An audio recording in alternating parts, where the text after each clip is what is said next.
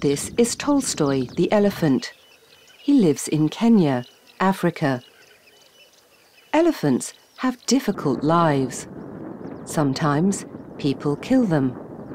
Other times they can't find water. Now Tolstoy has a new problem: avocados. Avocados are healthy fruit. They are very popular in rich countries. Kiliavo Fresh is an avocado company. It bought some land in Kenya for a big avocado farm. But elephants have their babies on this land. Daniel Ole Sambu works for an animal charity. He is worried about the elephants. Where will they have their babies now? There are 2 farms there, and both of them are exactly in the middle of a wildlife dispersal area.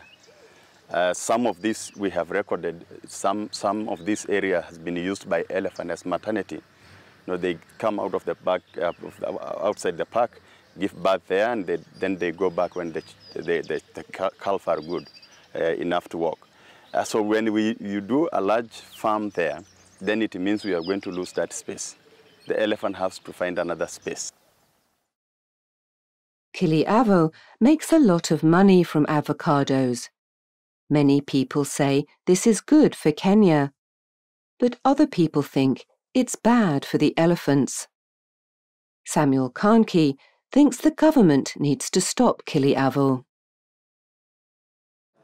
If we lose this land, if Kiliavo will be allowed to continue, we will lose others. We have so many other people who are waiting. So it is dangerous. If we lose this, we will lose so many. Now the government and Kiliavo are talking about the situation. But Kiliavo is still growing avocados.